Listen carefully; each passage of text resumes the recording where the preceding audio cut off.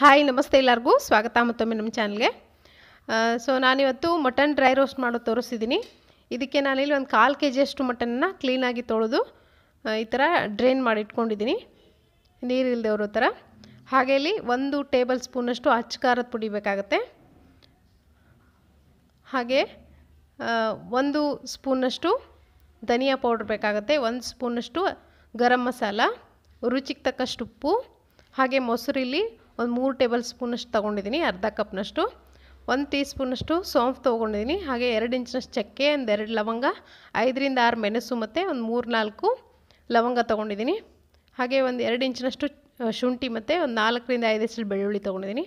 ಅರ್ಧ ನಿಂಬೆಹಣ್ಣು, ಹಾಗೆ 1 ಈರುಳ್ಳಿ ಮತ್ತು 1 ಟೊಮೆಟೊನ ಕಟ್ ಮಾಡಿ ಇಟ್ಕೊಂಡಿದ್ದೀನಿ. ಈರುಳ್ಳಿನ ಉದ್ದುದ್ದಕ್ಕೆ ಕಟ್ ಮಾಡ್ಕೊಳ್ಳಿ. ಹಾಗೆ ಬೆಣ್ಣೆಯಲ್ಲಿ ಮಾಡ್ತಿದ್ದೀನಿ, ಬೆಣ್ಣೆ ತೊಗೊಂಡಿದ್ದೀನಿ, 1 ಸ್ಪೂನ್ ಬೇಕಾಗುತ್ತೆ. ಇವಾಗ ಬೇರೆ ಪಾತ್ರೆನ ಬಿಸಿ ಇಟ್ಕೊಂಡು ಈ ಮಸಾಲೆಗಳೇನಿದೆ ಇದನ್ನು ಸ್ವಲ್ಪ ಡ್ರೈ ರೋಸ್ಟ್ ಮಾಡ್ಕೊಳ್ತಿದ್ದೀನಿ. ಈ ಥರ ಸ್ವಲ್ಪ ಹೊತ್ತು ಡ್ರೈ ರೋಸ್ಟ್ ಮಾಡ್ಕೊಳ್ಳಿ, ಬೇಗನೆ ಆಗೋಗುತ್ತೆ. ಇದನ್ನು ಇವಾಗ ಮಿಕ್ಸರ್ ಜಾರ್ಗೆ ಹಾಕ್ಕೊಳ್ತಿದ್ದೀನಿ. ನಿಮಗೆ ಮಸಾಲೆ ಜಾಸ್ತಿ ಇಷ್ಟಪಡೋರು ಇನ್ನೂ ಜಾಸ್ತಿ ಕೂಡ ಹಾಕ್ಕೊಳ್ಬೋದು. ಇದಕ್ಕೇ ನಾನಿಲ್ಲಿ ಶುಂಠಿ ಮತ್ತು ಬೆಳ್ಳುಳ್ಳಿ, ಧನಿಯಾ ಪೌಡ್ರು, ಅಚ್ಚ ಖಾರದ ಪುಡಿ ಮತ್ತು ಮೊಸರು ಎಲ್ಲ ಹಾಕ್ಕೊಳ್ತಿದ್ದೀನಿ. ಹಾಗೆ ನಿಂಬೆಹಣ್ಣು ಕೂಡ ಇದಕ್ಕೆ ಹಾಕ್ಕೊಳ್ತಿದ್ದೀನಿ. ಇದೆಲ್ಲ ಹಾಕ್ಕೊಂಡು ಚೆನ್ನಾಗಿ ನುಣ್ಣಗೆ ರುಬ್ಕೊಳ್ಬೇಕಾಗತ್ತೆ. ನಿಮಗೆ ಅಚ್ಚ ಖಾರದ ಪುಡಿ ಬೇಡ ಅಂದರೆ ಹಸಿಮೆಣಸಿನ್ಕಾಯಿ ಕೂಡ ಹಾಕ್ಕೊಳ್ಬೋದು. ಹಸಿಮೆಣಸಿನ್ಕಾಯಿನ ಮಸಾಲೆ ಜೊತೆಗೆ ಸ್ವಲ್ಪ ಹುರ್ಕೊಂಡು ಹಾಕ್ಕೊಳ್ಳಿ. ಹಾಗೆ ಹಸಿಮೆಣಸಿನ್ಕಾಯಿ ಕೂಡ ಬೇಡ ಅಂದರೆ ಒಣ ಮೆಣಸಿನ್ಕಾಯಿ ಇರುತ್ತಲ್ಲ, ಬ್ಯಾಡಗಿ ಮೆಣಸಿನ್ಕಾಯಿ ಅಥವಾ ಗುಂಟೂರು, ಅದನ್ನೆಲ್ಲ ಹಾಕ್ಕೊಳ್ಬೋದು. ನಾನಿಲ್ಲಿ ಕೊತ್ತಂಬರಿ ಸೊಪ್ಪು ಕೂಡ ಹಾಕ್ಕೊಂಡಿದ್ದೀನಿ ಸ್ವಲ್ಪ.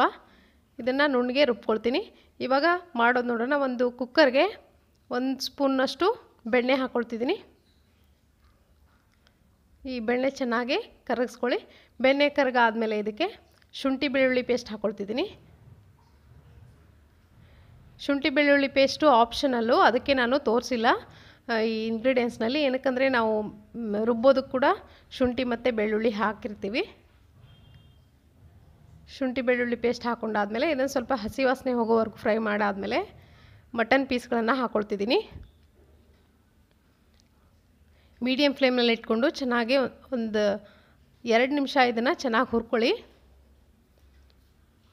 ಈ ಥರ ಚೆನ್ನಾಗಿ ಹುರಿದಾದ್ಮೇಲೆ ಇದಕ್ಕೆ ಉಪ್ಪು ಸೇರಿಸ್ಕೊಳ್ತಿದ್ದೀನಿ. ಹೈ ಫ್ಲೇಮ್ನಲ್ಲಿ ಇಟ್ಟರೆ ಸೀದೋಗುತ್ತೆ. ಮೀಡಿಯಮ್ ಫ್ಲೇಮ್ನಲ್ಲಿ ಇಟ್ಕೊಂಡು ಚೆನ್ನಾಗಿ ಈ ಥರ ಒಂದು 2 ನಿಮಿಷ ಹುರ್ಕೊಳ್ಳಿ ಸಾಕು. ಹಾಗೆ ಇಲ್ಲಿ ಇದಕ್ಕೆ ನಾನು ಅರಿಶಿನ ಪುಡಿ ಕೂಡ ಇದಕ್ಕೆ ಹಾಕ್ಕೊಳ್ತಿದ್ದೀನಿ. ಹಾಗೆ ನೀರು ಕೂಡ ಹಾಕ್ಕೊಳ್ತಿದ್ದೀನಿ. 1 ಕಪ್ನಷ್ಟು ನೀರು ಹಾಕ್ಕೊಂಡಿದ್ದನ್ನು ನಾನು ಕುಕ್ಕರ್ನಲ್ಲಿ ಒಂದು 4 ವಿಜಿಲ್ ಕೂಗಿಸ್ಕೊಳ್ತೀನಿ. ಏನಕ್ಕಂದರೆ ಇದು ಮಟನ್ ಬೇಯೋದು ಸ್ವಲ್ಪ ಲೇಟ್ ಆಗುತ್ತೆ.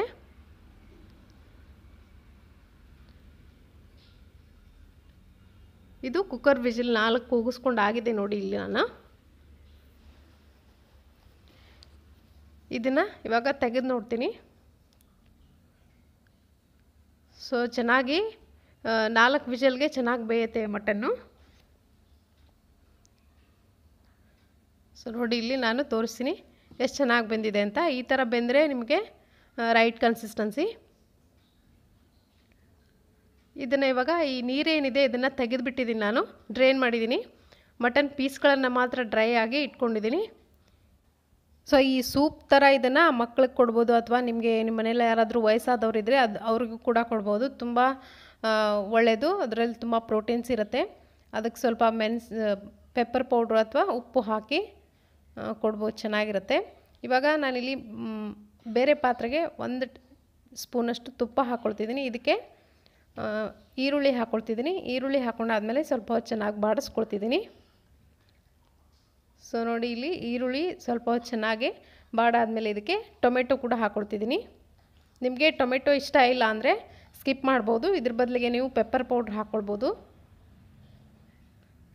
ನಿಮಗೆ ಸ್ವಲ್ಪ ಗ್ರೇವಿ ಥರ ಬೇಕಂದರೆ ಟೊಮೆಟೊ ಹಾಕ್ಕೊಳ್ಳಿ, ಡ್ರೈ ಗ್ರೇವಿ ಥರ ಬೇಕಂದರೆ. ಇದಕ್ಕೇ ಉಪ್ಪು ಹಾಕ್ಕೊಳ್ತಿದ್ದೀನಿ, ಸ್ವಲ್ಪ ಚೆನ್ನಾಗಿ ಬೇಯುತ್ತೆ ಬೇಗ.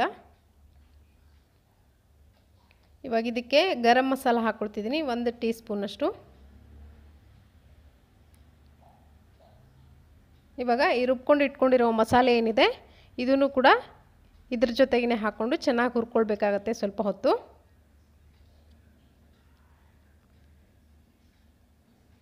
ತುಂಬ ಟೇಸ್ಟಿಯಾಗಿರುತ್ತಿದ್ದು. ಇದಕ್ಕೆ ನೀವು ತಿಕ್ಕಾಗಿ ಬೇಕಂದರೆ ನೀವು ಇದಕ್ಕೆ ಗೋಡಂಬಿನ ನೀರಲ್ಲಿ ನೆನೆಸಿ ಕೂಡ ರುಬ್ಬಕ್ಕೆ ಹಾಕ್ಕೊಳ್ಬೋದು. ಇದನ್ನು ಹಾಕ್ಕೊಂಡು ಸ್ವಲ್ಪ ಹೊತ್ತು ಚೆನ್ನಾಗಿ ಹುರ್ಕೊಳ್ಳಿ. ಆ ಸೋಂಫ್ ಹಾಕಿರೋದ್ರಿಂದ ತುಂಬ ಘಮ ಘಮ ಅಂತಿರುತ್ತೆ, ತುಂಬ ಚೆನ್ನಾಗಿ ಬರುತ್ತೆ ಟೇಸ್ಟು.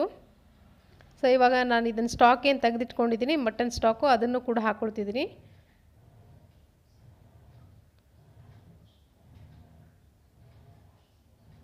ಇದನ್ನು ಹಾಕ್ಕೊಂಡಾದಮೇಲೆ ಇದಕ್ಕೇ ಈ ಮಟನ್ ಬೇಯಿಸಿ ಏನು ಇಟ್ಕೊಂಡಿದ್ದೀವಿ ಅದನ್ನು ಕೂಡ ಹಾಕ್ಕೊಳ್ತಿದ್ದೀನಿ. ಇವಾಗ ಚೆನ್ನಾಗಿ ಮಟನ್ಗೆ ಎಲ್ಲ ಮಸಾಲೆ ಹೊಂದೋವರೆಗೂ ಚೆನ್ನಾಗಿ ಮಿಕ್ಸ್ ಮಾಡ್ಕೊಳ್ಳಿ.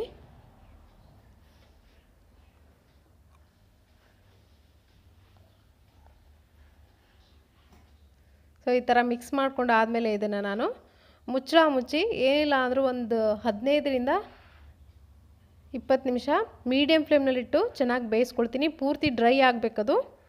ಸೊ ನೋಡಿ ಇಲ್ಲಿ ಒಂದು 15 ನಿಮಿಷ ಚೆನ್ನಾಗಿ ಬೇಯಿಸ್ಕೊಂಡಿದ್ದೀನಿ. ಇದು ಪೂರ್ತಿ ಮಸಾಲೆ ಎಲ್ಲ ಡ್ರೈ ಆಗಿದೆ.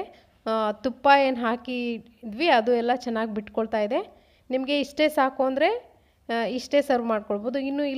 ಇನ್ನೂ ಡ್ರೈ ಬೇಕು ಅಂದರೆ ಇನ್ನೂ ಒಂದು 5 ನಿಮಿಷ ಇದನ್ನು ಚೆನ್ನಾಗಿ ಬೇಯಿಸ್ಕೊಳ್ಬೋದು. ಸೊ ಇದನ್ನು ನಾನಿವಾಗ ಸರ್ವ್ ಮಾಡ್ಕೊಳ್ತೀನಿ. ಇದು ರೆಡಿಯಾಗಿದೆ. ಸೊ ಇದನ್ನು ನೀವು ಕೂಡ ಖಂಡಿತ ನಿಮ್ಮ ಮನೆಯಲ್ಲಿ ಟ್ರೈ ಮಾಡ್ಕೊಳ್ಳಿ, ತುಂಬ ಚೆನ್ನಾಗಿರುತ್ತೆ. ಅನ್ನದ ಜೊತೆ ಅಥವಾ ರೊಟ್ಟಿ ಜೊತೆ ಸೈಡ್ ಡಿಶ್ ಆಗಿ ಇದನ್ನು ಬಳಸಿ. ಸೊ ಇವತ್ತಿನ ಈ ರೆಸಿಪಿ ನಿಮಗೆ ಇಷ್ಟ ಆಗಿದ್ರೆ ದಯವಿಟ್ಟು ಲೈಕ್ ಮಾಡಿ, ಹಾಗೆ ನನ್ನ ಚಾನಲ್ಗೆ ಸಬ್ಸ್ಕ್ರೈಬ್ ಆಗೋದನ್ನು ಮರಿಬೇಡಿ. Thank you.